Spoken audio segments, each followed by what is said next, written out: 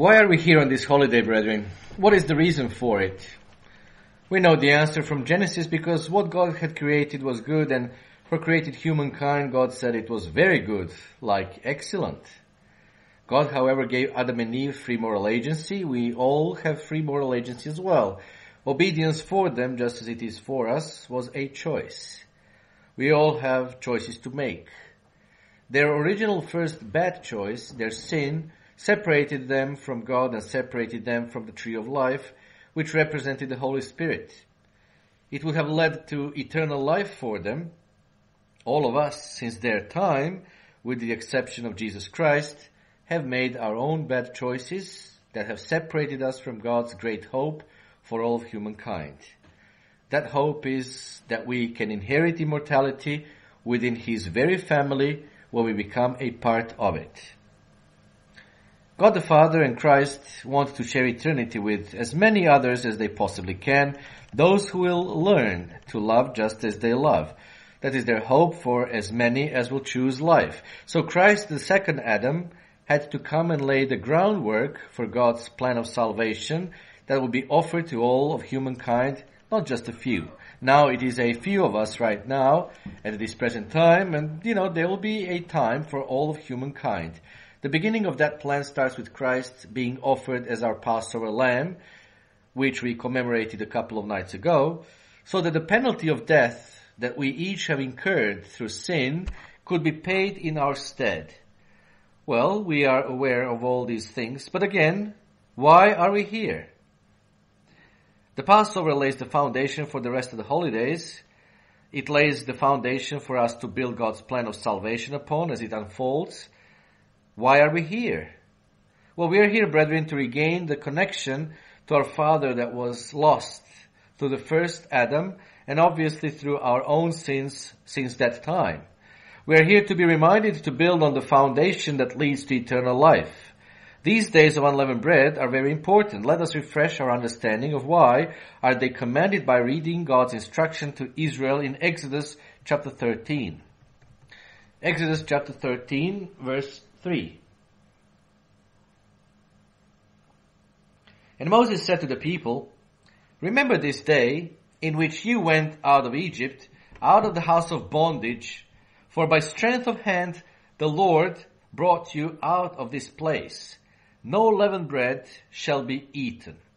So these verses, brethren, tell us that the days of unleavened bread is not just a period of time when God's people are passive. We are here to remember. Emphasis is on remember what God did for each one of us.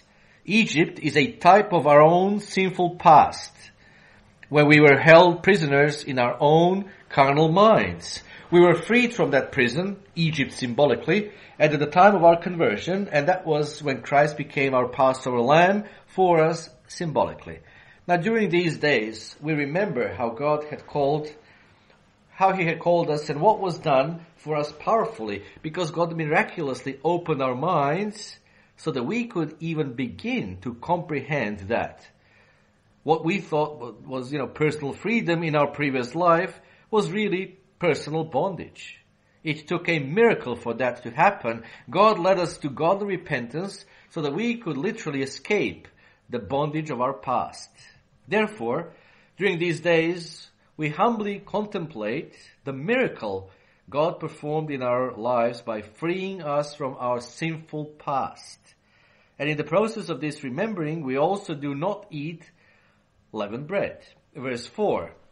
On this day you are going out in the month of Abib, and it shall be, when the Lord brings you into the land of the Canaanites, and the Hittites, and the Amorites, and the Hivites, and the Jebusites, which He swore to your fathers to give you, a land flowing with milk and honey, that you shall keep this service in this month. 7 days you shall eat unleavened bread, and on the seventh day there shall be a feast to the Lord. Unleavened bread shall be eaten 7 days, and no leavened bread shall be seen among you, nor shall leaven be seen among you in all your quarters. So you see, we consciously, very purposefully eat unleavened bread because we understand a tremendous symbolism here. That is why we put leavening out of our lives and out of our homes during these days. Now all of this is combined with remembering, which actually inspires us. When we remember, it inspires us to put out the leaven and to consume the unleavened bread.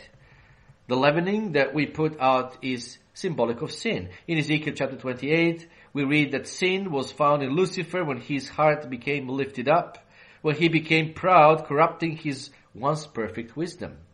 Once he became puffed up, he became God's adversary. Leaven is a physical agent that puffs bread up, just as pride puffed up Lucifer's mind. The symbolism is very clear. Just a little bit of leaven can permeate an entire bowl of bread dough. Likewise, just a little sin can spread through an entire group of people, depending on the choices we all make. Now, sin is the thing that separates us from God and that can imprison us in our own minds. It takes away the freedom we can have through Jesus Christ. That is why it is so fitting on these days that God commands us to remember His miraculous intervention in our lives, that we also exert great energy in putting sin out of our lives. To put sin out, it honors God. It is an acknowledgement that God's way leads to life, light, truth, and goodness. It sets a proper example of His name and His way of life to the world, which is incredibly important. It also improves our lives personally in terms of freedom from fear, which is a great blessing. But it is also, priceless for our children being able to see us overcome, for they usually mimic what we do. Verse 8, "And you shall tell your son in that day, saying, This is done because of what the Lord did for me when I came up from Egypt.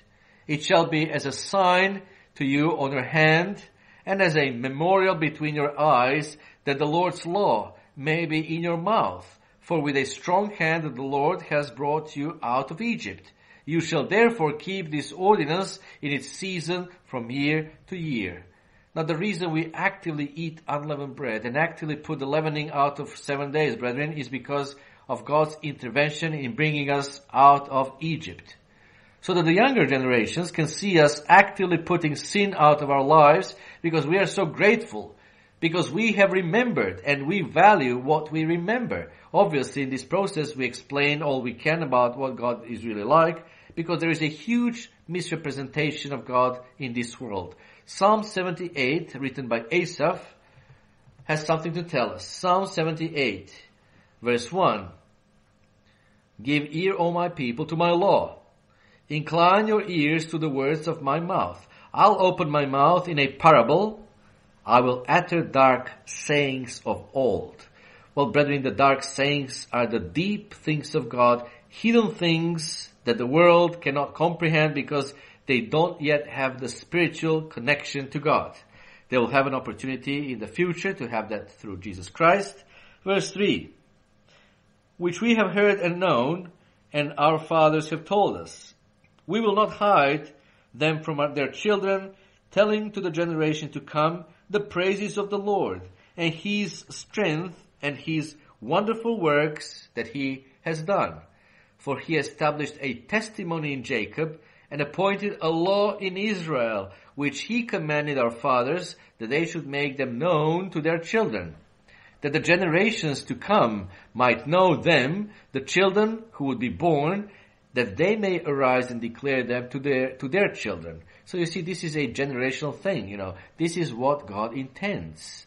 Verse 7, "That they may set their hope in God, and not forget the works of God, but keep His commandments." Well, parents were to bring up, God's praises to their children so that they could begin to understand God's strength, His goodness and His intervention on their behalf. So that, that they wouldn't set their hope in just the physical things they could see, because this is so easy to do. We see something, and we plot our own course and we decide how we are going to do it. But instead of that, we teach our children to see spiritual solutions. We teach them to see what God would have us to do. So instead of seeking physical solutions to life's challenges, our children would learn to seek spiritual solutions to all the challenges, because they learn to put their confidence in God. That is why, and that is what this is all about. That is why we remember and why we teach our children. They were to learn from their parents through their continual example. That is why it is so important for us to do these things that God has commanded us to do. From Mark chapter 4 verse 34, we know that Christ would explain the details of his parables. Now he would explain them when he was alone with the disciples. Now likewise, God expects us to explain the deeper things of God to our children so that they can learn that to trust God above themselves. Because we live in a society that trusts self implicitly, and what God says and what God thinks is essentially thrown out the window. Verse 8. And may not be like their fathers, a stubborn and rebellious generation, a generation that did not set its heart aright, and whose spirit was not faithful to God. Well, you see, their fathers sought their own solutions, brethren. If we don't have food to eat in the wilderness, what do? Complain. Well, that is our solution. How about to trust God? So they sought their own solution in their arrogance. And they set a wrong example in that way. Verse 9, the children of Ephraim, being armed and carrying bows, turned back in the day of battle. Well, Ephraim was very skillful with bows and arrows, but, they trusted also in their armor. Well, that is the problem, you see, because they trusted in their armor instead of God. And like today, Ephraim has missile defense systems. They sought a physical solution. Verse 10, they did not keep the covenant of God. They refused to walk in his law and forgot his works and his wonders that he has shown them. Marvelous things he did in the sight of their fathers, in the land of Egypt, in the field of Zoan. He divided the sea and caused them to pass through, and he made the waters stand up like a heap.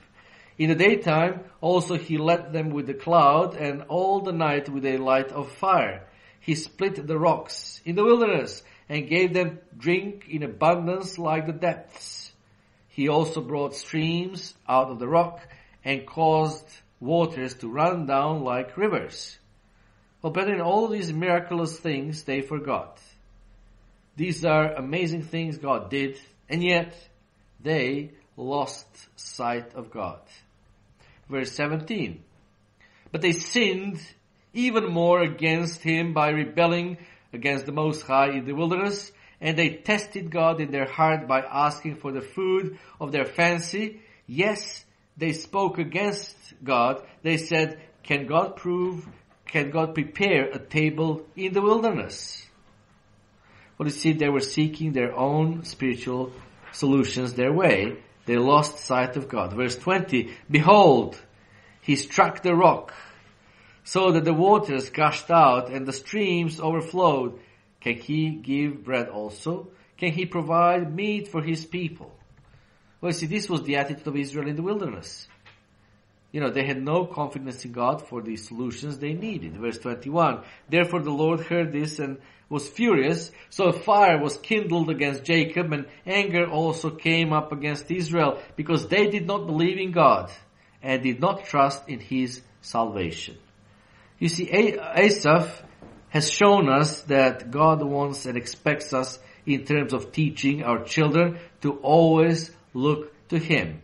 He has shown us that the fruit of this connection is to come to the point of not believing God. So, we know well that unbelief was the reason why Israel failed in the wilderness. And that is the reason, and that is what the Apostle Paul expressed in Hebrews chapter 3.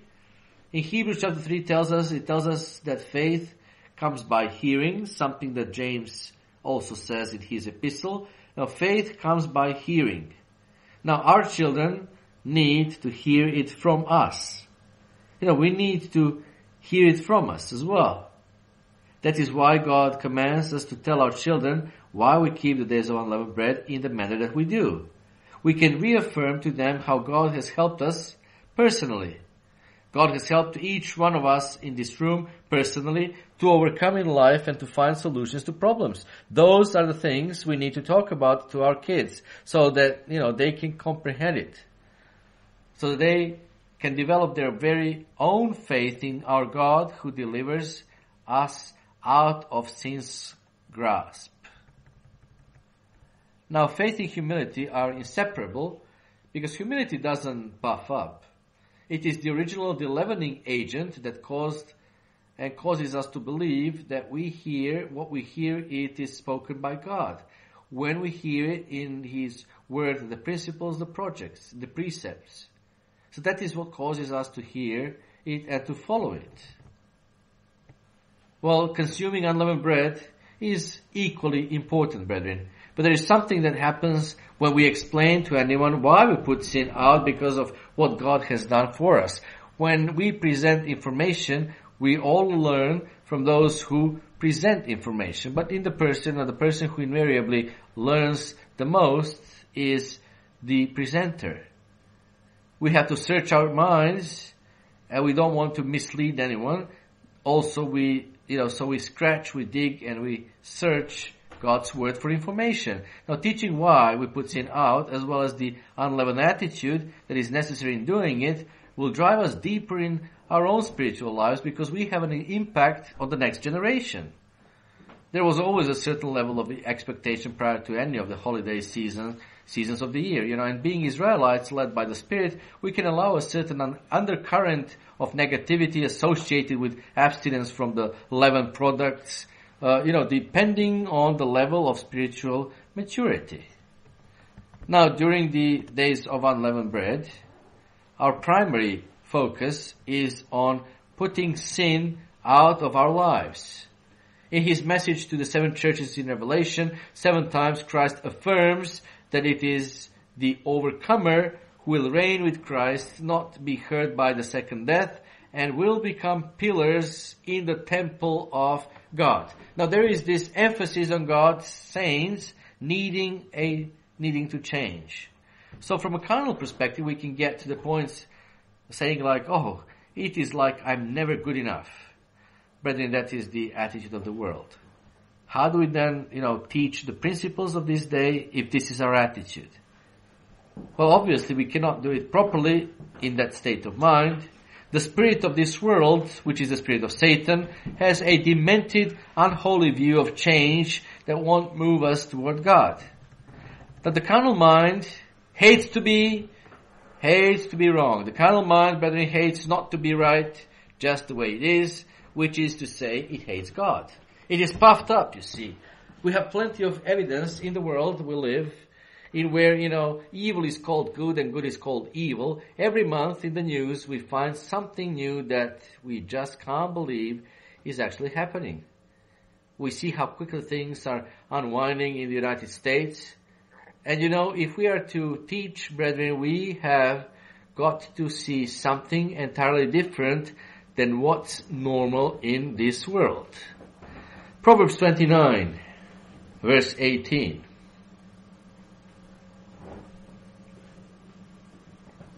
Proverbs 29, verse 18. Where there is no vision, the people cast off restraint. But happy is he who keeps the law. Well, other translations say, where there is no revelation, the people cast off restraint. You see, brethren, the vision or the revelation is something that God has revealed to us personally or as a group, whatever the case may be. It may be something ahead of us in the future. It might be even God's will for us right now, in the here and now, with some decision we have to make. Well, in any case, this vision or spiritual insight, as we see here, is tied to the keeping of God's law, in which there is, keeping in which there is no dullness and drudgery and negativity. The Bible doesn't say there is dullness and drudgery and negativity in God's law or in God's way. It says that with spiritual insight, there is, you see, happiness. Now, without that vision, the people do what our culture is doing today. They perish. The word perish is translated from the Hebrew word para. And the word para means basically to loosen, means to go back to, and means to basically return to where we used to be. So, you see, it is going backward, not forward. To loosen, to go back, to be made bare. In essence, when we lose our spiritual drive, it is loosened without vision. We are made bare, that is, we lose the armor of God, we lose our defensive mechanisms, and we go back to Egypt. We go right back where we started from. Now, if we're going to teach anyone what God has done for us by how we live our lives, we have to be able to see clearly what God sees. Our adversary makes the world around us see God's way of life as drudgery and slavery, when in fact it brings the ultimate happiness and freedom. The exact opposite, you see. Now, Hosea chapter 4, we have a similar saying in Hosea chapter 4 to that proverb, and we have one additional detail right there in Hosea chapter 4. Hosea 4:6, my people are destroyed for lack of knowledge. Because you have rejected knowledge, I also will reject you from being priest to me. Because you have forgotten the law of your God, I will also forget your children. Well, brethren, mark the detail. I also will forget your children. These people that Hosea is referring to are destroyed for a lack of the knowledge of God. In other words, they have rejected the knowledge that would have been a means of personal improvement to them. It would have made their lives so much easier, so much better. But knowledge that would make them genuinely happy, that's what it was. But how, did they reject that knowledge and the vision it gives? Well, that vision gives us drive to go forward. How did they reject it? Well, to reject the vision is to spurn it. This is the biblical definition. To spurn it, to abhor it, to cast it away, to loathe it, to reject it. But you see, rejecting is always preceded by something else, and that is by forgetting. Forgetting happens when we don't think about it to the point that we become oblivious to what it is God has done for us. We forget who we are. We forget who God is. Just like the physical Israel that God rescued from Egypt eventually forgot who they are and who their God is. Now, God brought each one of us, brethren, He brought us out of our personal Egypt. He replaced our bondage with total freedom, such as we could never have ever earned, because it is priceless through the blood and body of Jesus Christ. You see, our Father committed Christ to lead and guide us through life directly, and also indirectly through the ministry. Why? Well, until we all come to the unity of faith and the knowledge of the Son of God, to a perfect man, to the measure of stature of the fullness of Christ, as Paul wrote and put it in Ephesians chapter 4.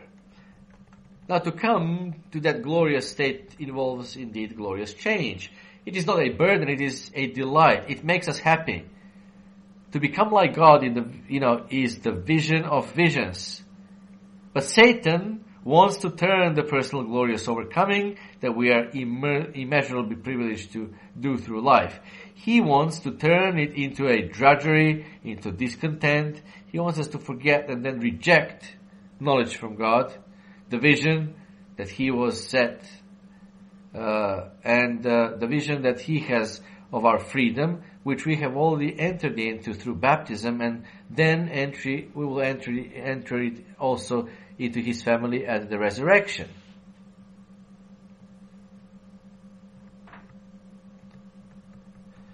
If Satan could cause us to become oblivious to what has been done for us and to what lies ahead, then we won't be able indeed to tell our children or anybody else why we do things we do, because we won't be doing them, And Adam was the one who started all of this. And then, if we just neglect such a great knowledge, as we read here in Hosea, God will forget our children, because we wouldn't pass the knowledge of God to them as the next generation. Now, as we think about this, Look what God has to go to try to get the attention of those who have become complacent and who have lost their fire and their appreciation for personal change, of becoming like Christ. Now, how could that ever be, brethren? How could that ever be a drudgery to become like God, to become a being that encompasses love? In essence here, what God is asking is, what is more important to you, to go back into bondage or your children's future? Let's look at Hebrews 11, the 5th chapter. We have something to read about Moses who led Israel out of Egypt, to read right there in Hebrews 11:24. It says that by faith, Moses, when he became of age, refused to be called the son of Pharaoh's daughter, choosing rather to suffer affliction with the people of God than to enjoy the passing pleasures of sin. Well, you see, it says by faith because Moses did believe God. Moses had an unleavened attitude. He chose not to fit in with the culture of his day. And it is the same thing that every one of us has done at baptism. We made that same choice. We understand that we won't fit in with our former friends necessarily. Perhaps with some we will. We anticipate that we might be thought of as weird or strange. Well, we will be locked down on by the world, just as Israel was basically ostracized and was looked down upon by Egypt. So we decided to be looked down on by the world. But again, brethren, our choice, just like the one that Moses made, does not exclude us from the pleasures God intended for all humankind. It does not exclude us from those pleasures, just from the pleasures of momentary sin. Verse 26, esteeming the reproach of Christ greater riches than the treasures in Egypt, for he looked to the reward. By faith he forsook Egypt, not fearing the wrath of the king, for he endured as seeing him who is invisible. Now, emphasis is on seeing him who is invisible. Well, because of this relationship with God, and because of his relationship with God, he valued, more greatly being thought of as less, more greatly than any wealth that he could have attained by staying in Egypt, by staying in sin, staying in captivity. So Moses left sin behind because he had a vision. We just read it, right in this verse. He's seeing him who is invisible.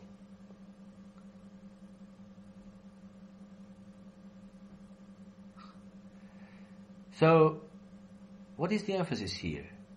Invisible, you see. It was Moses. He was looking, his vision was on him who is invisible. And he wanted to be thought of a less, more greatly than any wealth that he could have attained by staying in Egypt. So he left that sin behind because he had a vision. He had a vision that most men cannot yet see. And it is not their fault, of course, because most men have not yet been called by God, but he didn't leave all pleasure behind. Just those that were leavened, you see. That is what we need to understand. Christ-like life is not something that is without pleasure. There is much pleasure there, but we just leave those leavened pleasures, those sinful pleasures, brethren, those momentary pleasures that are sinful and against God.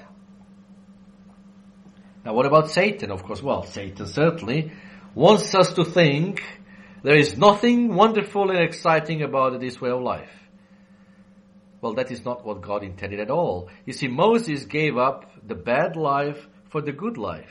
Satan worked so hard at making good look evil and evil look good. You see, but the humble mind, the unleavened mind, sees what is invisible as yet invisible to the masses. One day it will involve all of humankind. But the humble mind sees the immeasurable blessing of change. You see, the humble mind sees putting sin out for what it really is. They were able to comprehend it. Chapter 11 is a history of God's people who, by faith, overcame throughout their lives and never lost sight of what God was working out in their lives. They never lost that vision. They would have told the younger ones among them why they did what they did. And then we read in Hebrews chapter 12, verse 1, "Therefore we also, since we are surrounded by so great a cloud of witnesses, let us lay aside every weight and the sin which so easily ensnares us, and let us run with endurance the race that is set before us." You see, brethren, by faith, we are in the company of those of whom the world was not worthy, as the Apostle Paul says in verse 38 of chapter 11 in the book of Hebrews. Now, the world wasn't worthy of those who were faithful, those who had this vision and maintained it. Miraculous change is indeed the supreme blessing we have. Hebrews 12 verse 2, "Looking unto Jesus, the author and finisher of our faith, who, for the joy that was set before him, endured the cross, despising the shame, and has sat down at the right hand of the throne of God." Well, we are to see Christ, the measure and stature of the person whom we will fully become. That is, brethren, our vision. Christ began the work in us that we now anticipate more and more as we change through life. He is the one who began it, that good work, and He is faithful to finish it if we don't forget what He and God the Father have done for each of one of us personally. Now, how do we know if we are forgetting? Do we have any parameters? Oh yes. How do we know if we are forgetting? Verse 3, "For consider Him who endured such hostility from sinners against Himself, lest you become weary and discouraged in your souls. You have not yet resisted to the bloodshed, striving against sin." So we are to think in these days and beyond about our Savior Jesus Christ and what He went through on our behalf. We are not redeemed, brethren, with the blood of bulls and goats or with worthless things like silver and gold. We were redeemed through the blood of an individual who resisted sin at every turn throughout his physical life. You see, he lived his life from his youth up knowing the sacrifice he would have to make on our behalf. But he didn't, for example, knowing all of that, he didn't shoot his mouth off in response to those who did that to him. He didn't lust after women, knowing that, they were each beautiful in their own way. He didn't hold grudges, but always hoped for the best. He wouldn't bear with others. He would work with others. And he was always eager to forgive. Christ was patient. Christ wasn't proud. Christ wasn't puffed up. He endured all the things he did in his final hours because he wasn't about to let his love fail for us. And it is very important for us to think often and to think soberly about who Christ was and who Christ is. And also it's for us to think soberly and thankfully, to the ultimate length that He went to on our behalf to get us started onto this foundation. And you see, all of this was done to bring us out of Egypt and into our Father's presence. Verse 5, "And you have forgotten the exhortation which speaks to you as to sons. My son, do not despise the chastening that is of the Lord, nor be discouraged when you are rebuked by Him. For whom the Lord loves, He chastens, and scourges every son whom He receives." Well, you see, Paul rightly feared that some had forgotten the great things that God had done for them in their lives. Now, why would he think that? Well, because, they didn't like to be corrected and they didn't want to have to change. He saw some people who despised the chastisements, the instruction, the correction that God gave directly or indirectly through the ministry or even through His Holy Spirit. You see, God can correct us, right, through His Spirit and put the thought in our mind, and yet we still have the choice to accept or reject. We can reject knowledge, just as we read in Hosea. Correction is knowledge that God gives as a blessing to enhance our lives.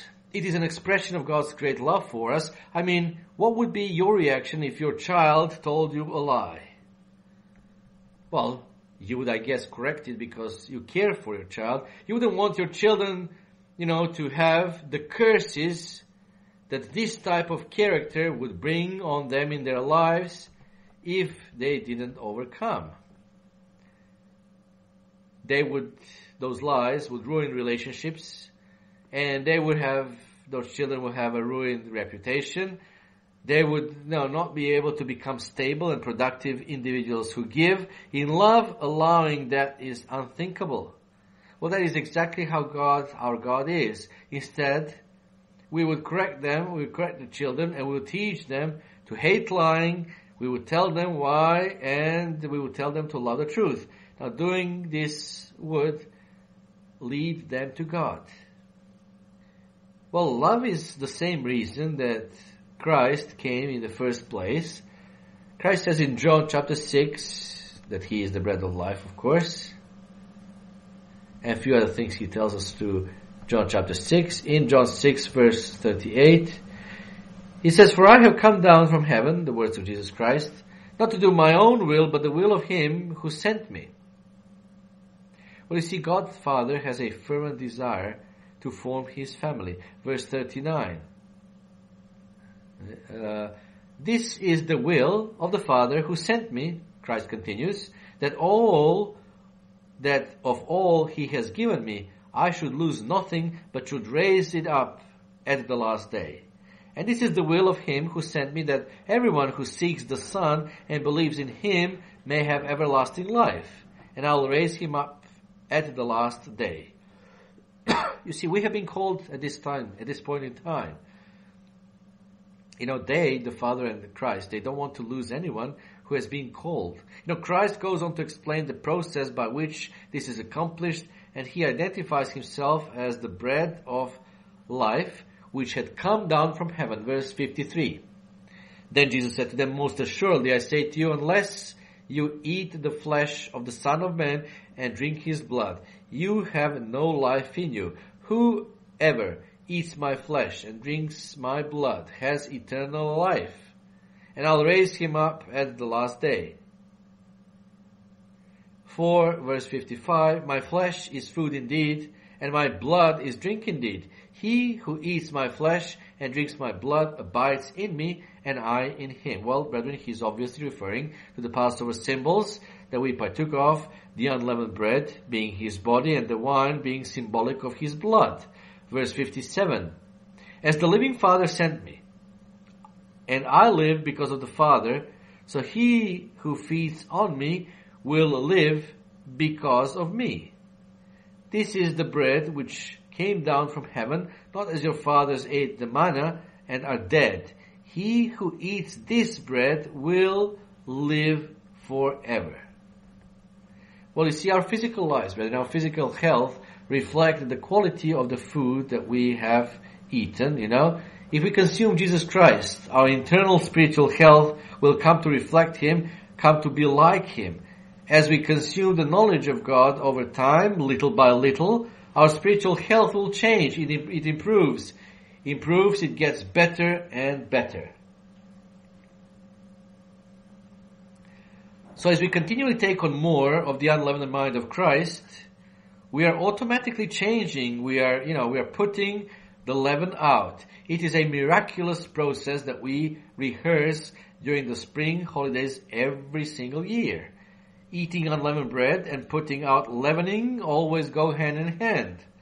You see, the vision of coming to the fullness of the measure of the stature of Christ has within it this natural, healthy process of change, whereby we put the leaven out of our lives. You see, this is the process that our Father set in motion by sending His Son down here as our Redeemer. However, again, our adversary hates the plan of God. Our adversary hates the plan that God has, set in motion. Satan wants us to despise the change that takes place as we consume Christ. He wants us to despise it and to reject it. He wants us to get our eyes off the splendid vision of becoming like Christ and like our Father. Well, to embody love where there is no corruption, only goodness and kindness. Now, what David wrote in Psalm 19 paints a very different picture than what we hear in the world or what Satan would like to pump at us through the air. Psalm 19. And here is verse 7. He says, "The law of the eternal is perfect, converting the soul. The testimony of the Lord is sure, making wise the simple." Well, you see, God's law and His knowledge is perfect. It converts us. It turns us back to God. It changes us internally to begin to reflect Him. It also, it is very awesome what happens in this process. Because God's testimonies are, there, and they also produce change. Wisdom comes in, but something exits, What does it exit? Well, what exits is foolishness. Foolishness goes out to the other side, so to speak. Verse 8, "The statutes of the Lord are right, rejoicing the heart. The commandments of the Lord are pure, enlightening the eyes." You see, the statutes are the mandates of God, which also relate to God's knowledge or commandments. And the change that takes place in us as we learn to apply these statutes brightens us up. It cheers us up. Change toward God makes us happy, doesn't it? That is the thing that is not highly advertised in the world that we live in. Getting what I want right now is what makes us happy. So, however, God's commandments, those things He tells us to do, are pure. And there is no downside in our obedience to God's commandments, and there are no regrets whatsoever. They show us how to walk through life as redeemed children of God. The commandments show us what to change as they give us wisdom. Verse 9, "The fear of the Lord is clean, enduring forever. The judgments of the Lord are right, true and righteous altogether." You see, the deep reverence for God has nothing bad associated with it.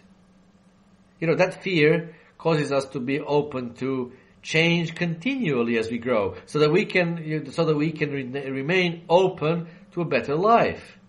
Now, it is not drudgery, but a better life based on God's judgment and not our own. This is what an unconverted attitude looks like in real life.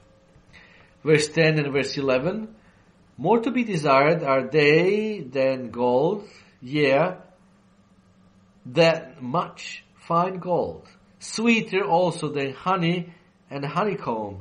Moreover, by them your servant is warned, and in keeping them there is great reward."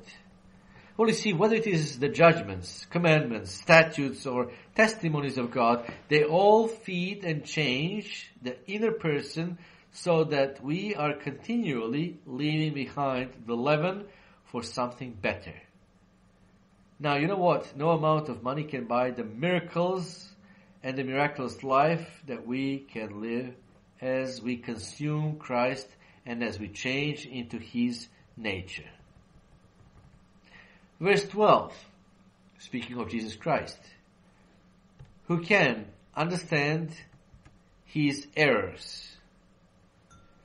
Cleanse me from secret faults. Keep back your servant also from presumptuous sins.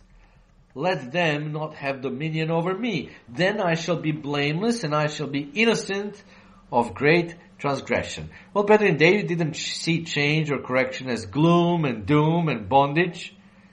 It was priceless to him because it meant freedom from having sin that can have dominion over him.